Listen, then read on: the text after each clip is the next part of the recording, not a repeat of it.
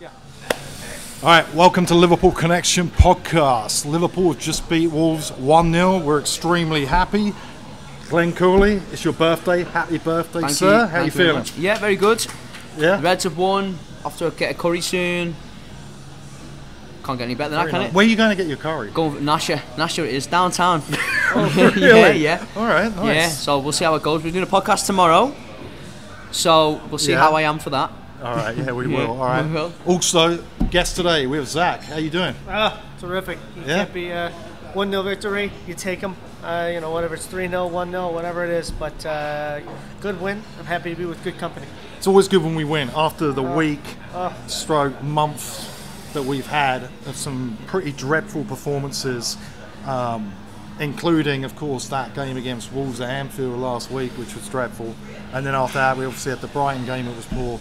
It's good that we get a really good performance with a lot of lineup changes as well. The midfield was brilliant today. I thought Bajcetic was excellent.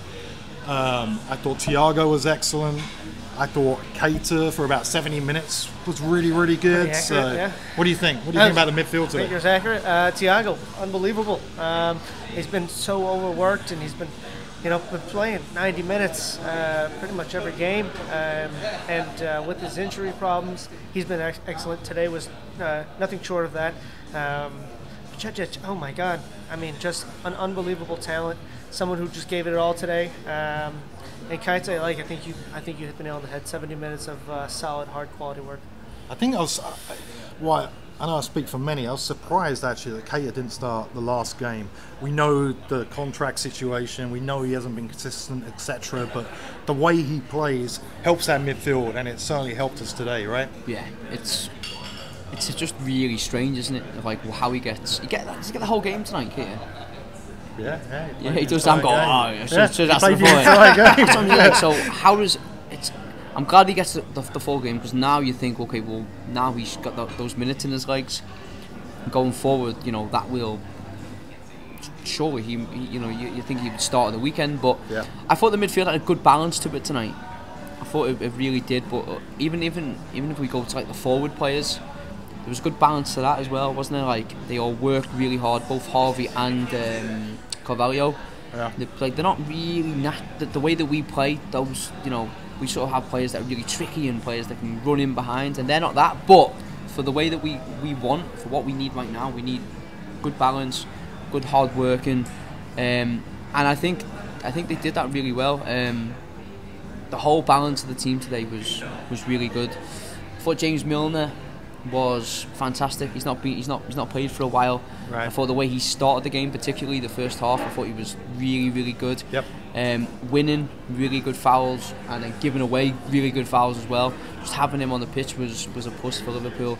So yeah, there's so many positives from today that we can take forward now, hopefully, and also a clean sheet. Yeah. Clean sheet. Clean sheet, which we can't remember the last time. When was the last time we had a clean sheet? I can't remember one. I don't either. And I mentioned to you guys earlier that Kelleher wasn't real busy. He didn't have much to do. I know we'll talk about the first half for now, but Kelleher just exudes this confidence about him. Nothing seems to bother him. How old is he? And he was exceptional today. He did really well. There were a couple of instances that he had to come in and get those crosses, which looked a lot easier than they really were. But he gives that confidence, Kelleher. He gives off someone of confidence to someone of Allison, of Noir, some of these greater goalkeepers. You don't see too many problems from Kelleher. You don't see many backups as good as Kelleher, really, do you? It might be a problem in the future, mightn't it? The fact that he is so good, but I just think Elliott. Let's talk about that. Yeah, no, right. I thought he was brilliant. I thought he might have been Liverpool's best player. I just thought, and I said to you at the start, didn't I? Like, Liverpool's right winger will be Mohamed Salah. Like, it is Mohamed Salah. There's no doubt about it. But the start of the game, Harvey's got to be thinking to himself, I need to have a good game here tonight, because he doesn't play right wing for Liverpool. Right. Like, he doesn't, because Mohamed Salah is Liverpool's right winger. However, right now, there's a situation where he can make that position. He can get into Klopp Pep's mind about playing there and doing really well, with Salah potentially moving into the middle. And he did that tonight. He was really, really good. He was great off the ball. He was great on the ball. I mean, his goal was really good, as in, it was a good shite. The goalkeeper's absolutely shocking. He's shite. Right. I can't believe he's actually... Yeah. Can't believe that's a goal. No man's land. But at the same time, from a Harvey point of view, I just thought he was really, really good tonight. And the way he hit that, and I was surprised. You know, we saw him pick up the ball, and I was as shocked as anyone. Oh, he's going to hit this. And then the goal went in, and we're almost like, did that get deflection? What happened there? 'Cause the goalkeeper was at a weird angle, and the ball seemed to fly in towards the middle. And then you look at the replay, and didn't get a deflection, but the ball just had this little spin to it. But it was a brilliant strike, and maybe the goalkeeper should have done better.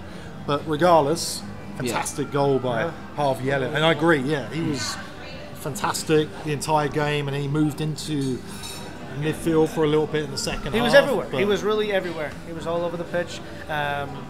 He seemed to be gravitated towards the ball. He was working real hard, and I think that over the we've lacked that intensity and players that want to get after it. And Harvey Elliott set the tone. Yep.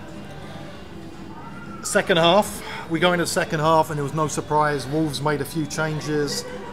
They brought on Mateus Nunes, who has been massively linked to us, who was very good against us when he came on in the first game. And we got a little bit deeper as the half went on. Our midfield definitely tired. You could see that with Bajetic, he got tired. Keita was tiring.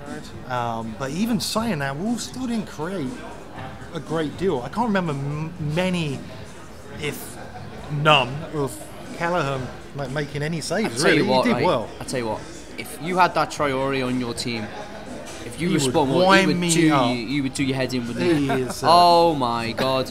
He would do your tits in, wouldn't he? Was it the first half when he goes through? And for him, if you're getting beat, and you need 10 minutes for him just to run in the corners, but he's not got a brain in his head. Like, even when the ball goes out to him, not any point in that second half when that ball goes out to him on that right wing, I thought, Christ, he'll pick someone out here.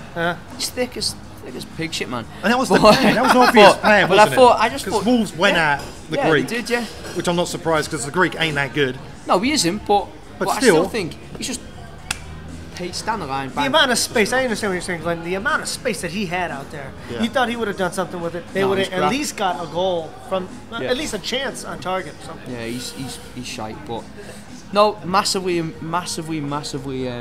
encouraging signs for Liverpool. Not just because they won the game, but the way they actually played the game, and the way that the shape was in the game, and the way that they were off the ball. That's the important bit. So yeah, hopefully Chelsea's going to be a totally different game. There's no doubt about that. Brighton will be in the cup, but it's a positive. Yeah, it's a positive sign. And Cody Gakpo, thoughts? That's his third appearance for us. How do you think he did tonight?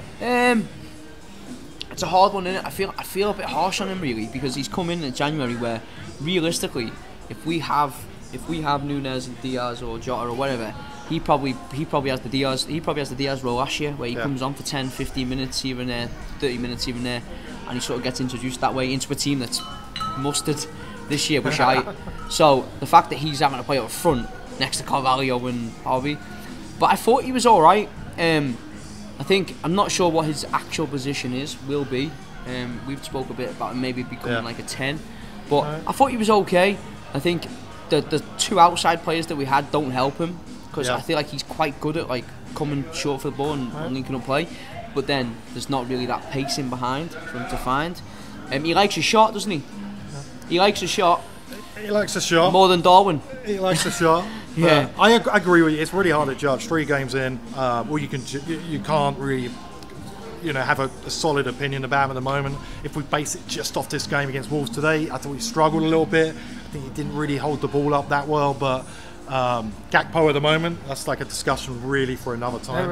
I don't really see much that we can talk about him at the moment. But 3 games in, he's done all right. Hasn't set the world alight or anything like that. We've been shite, haven't we, at the same time? Exactly. So you're right. You come into a situation with what we are in at the moment, a team not playing well, and with all the crap that's going on behind the scenes, that's difficult. No, it is. So, but 1-0, very happy. And I know we're going to speak about the Chelsea game of the weekend. We're going to do another pod tomorrow that we're going to put out, but Milner played really well.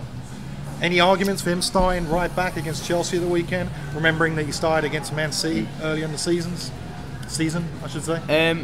Not for me. Not for me. Yeah, I agree. Just because he's just literally come back. I think it's his first game in about 6 weeks or something. I don't know. I don't even know what's what, but it feels like that one. So I'd be surprised if he starts. What about the front three? Obviously, Salah came on. He played through the middle with Elliott right. Possibly, if Nunez isn't fit, that might be an option for the Chelsea game. I don't think you really have much of an option. I mean, aside from Gakpo and Salah, who you're going to put up there, I think it'd be nice to see maybe Fabio get the start, because you're not going to put Ox up there. You know what I mean? If I know it's one of those things where we're shy of options. You know, we don't get to choose exactly who we want, and I don't know. That's my opinion. I'd love to see I'd love to see Harvey play on the right again. Yeah, so would I. And so you're saying move Mo into a central position? Yeah, I think so. I think so. And get Gakpo out left. Yeah, I think maybe Mo playing from a central position, Harvey from the right, and then the left seems to be the problem, doesn't it? Yeah, and considering we've got when everyone's fit, we have so many options from the left. Yeah. Like I wouldn't. It's a difficult one. It really is. Chelsea's got big defenders. They got tall defenders. I think it's going to come down to set pieces. That's what I think.